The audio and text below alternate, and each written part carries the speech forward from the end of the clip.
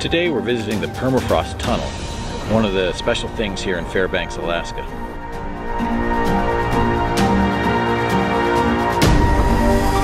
It's been here since the 60s when it was first dug into the hill.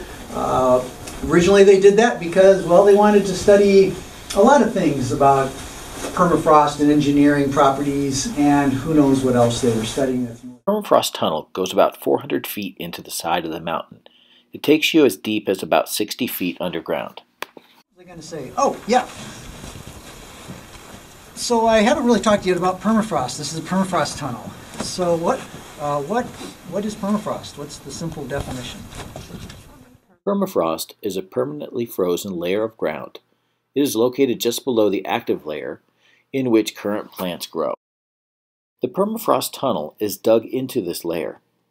In its walls, you will see many examples of plants and bones from 14,000 or so years ago.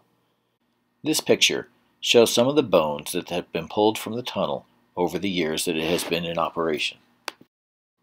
You will also see many examples of ancient ice located throughout this tunnel. Overall, the Permafrost Tunnel was an amazing place to visit.